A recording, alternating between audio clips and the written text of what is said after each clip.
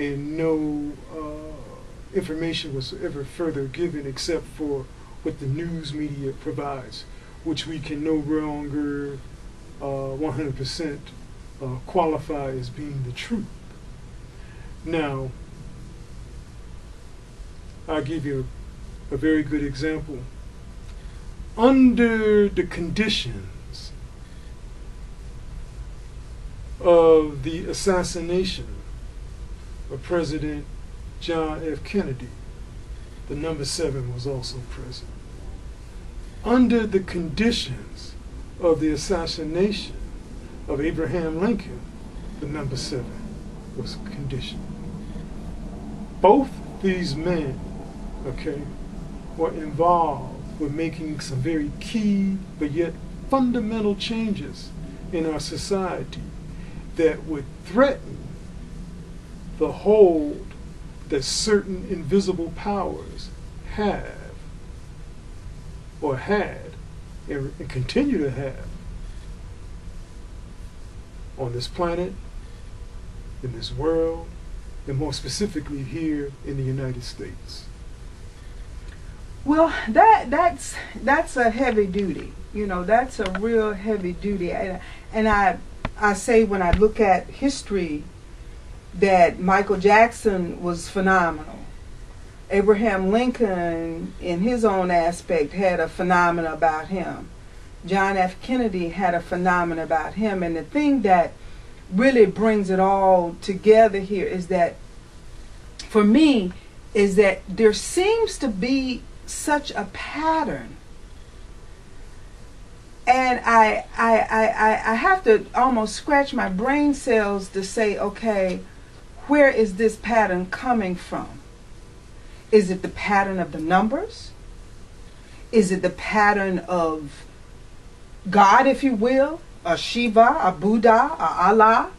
Is it the pattern of some other invisible force here? You know, what, even going back to Michael Jackson, what was so charismatic from a numerological standpoint about Michael?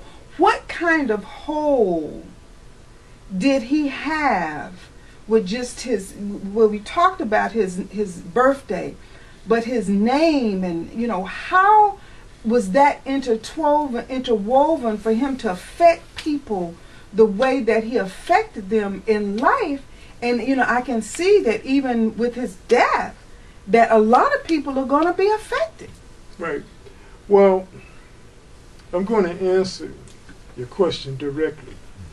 But once again, I would like to just point out one thing concerning the actual day that he was born, which is the 29th.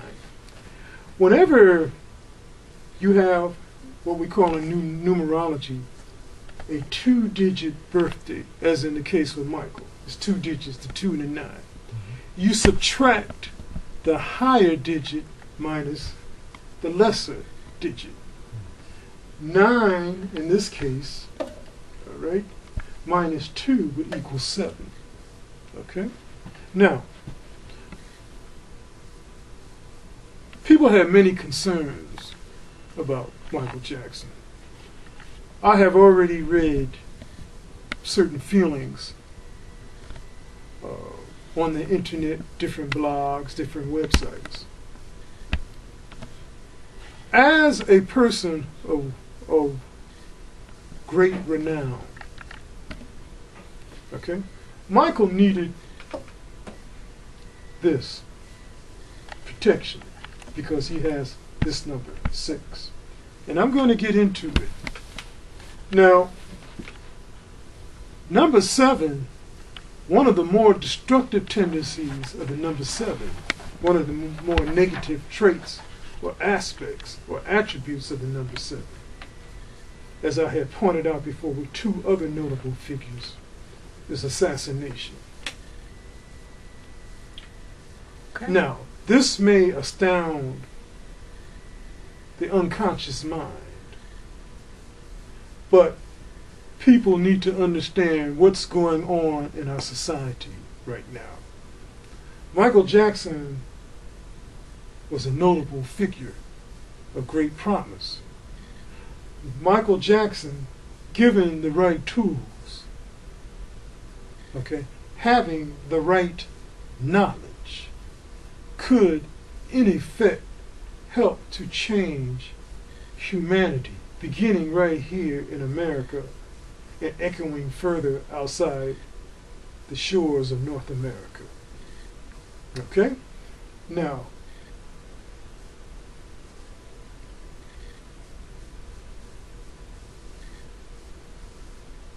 has he been assassinated? That's a question in the public's mind. And I don't think it's going to rest for a very, very long time. Now, of course, there's going to be all types of investigations that's going to occur. However,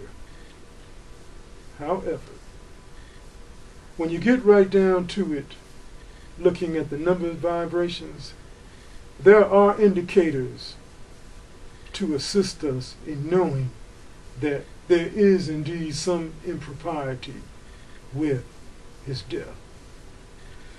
So what you're saying then, I'm gleaning several things from what you just said.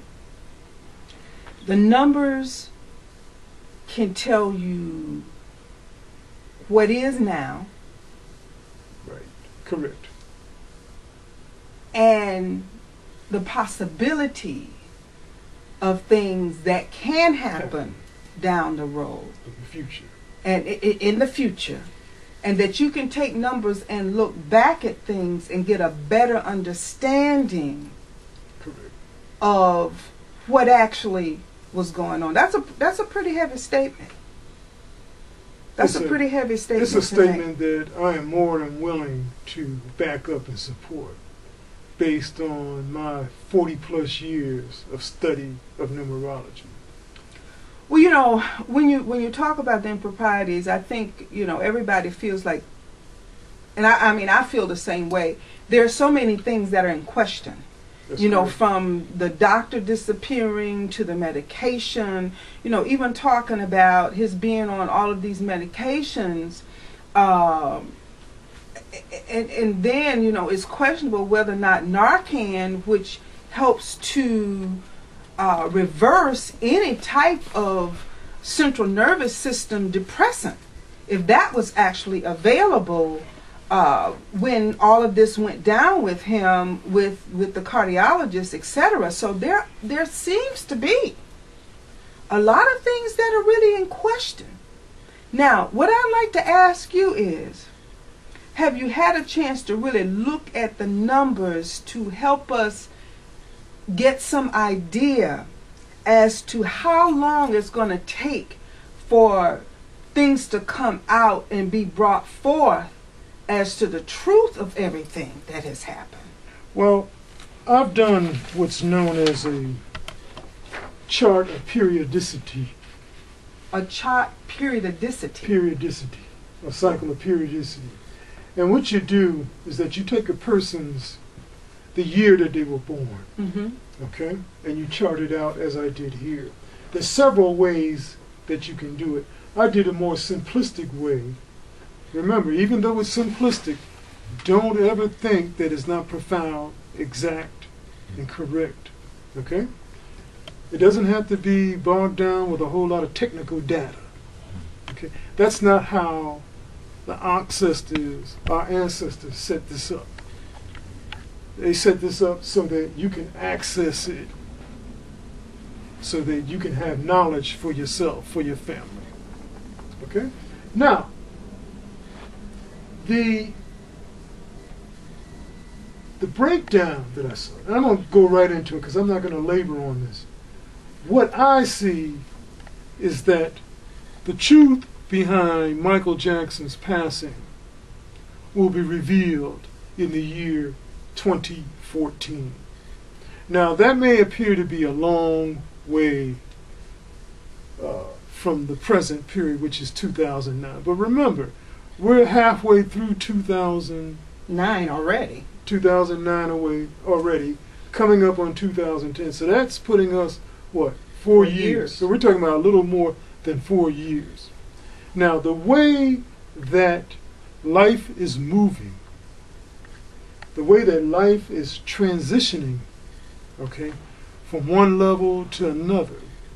The 4.5 years that I'm speaking about, it's going to move quickly, okay, because